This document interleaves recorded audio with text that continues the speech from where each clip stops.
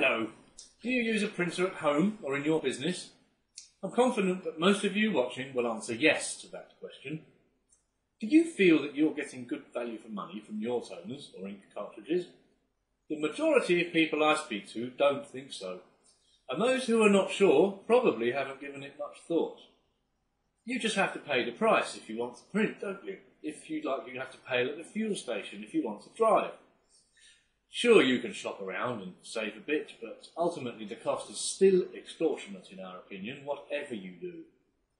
If you could have your car engine modified to produce much greater fuel efficiency, you would do it, wouldn't you?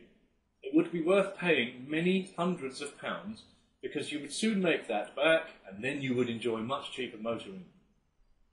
How would you feel if the particular car manufacturer insisted on selling you its own fuel at highly inflated prices, telling you that if you went elsewhere they would invalidate your warranty and you might damage your engine? You would quite rightly be furious, I know I would.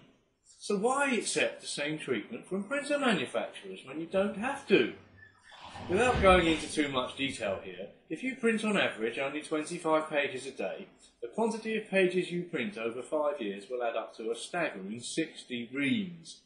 That's a stack of paper 3 metres or 9 feet high, and that's assuming you only work a 5-day week. Even if you only print half this amount, you will still save money. We will show you how you can categorically reduce the cost of your doing that printing by at least £500 a year. That's a saving of at least £2,500 for printing what you're going to print anyway. Click the link below to learn how you're being ripped off by manufacturers. Don't just take our word for it. We show you how to work it out and how much your current printer will cost you over the next 5 years and how we can help you avoid that unnecessary expense. Every reader will automatically be entered into our competition to win a state-of-the-art 3-in-1 Continuink printer that never needs cartridges. Half an hour of your time for £2,500? Take a look. It won't cost you a penny. You have nothing to lose.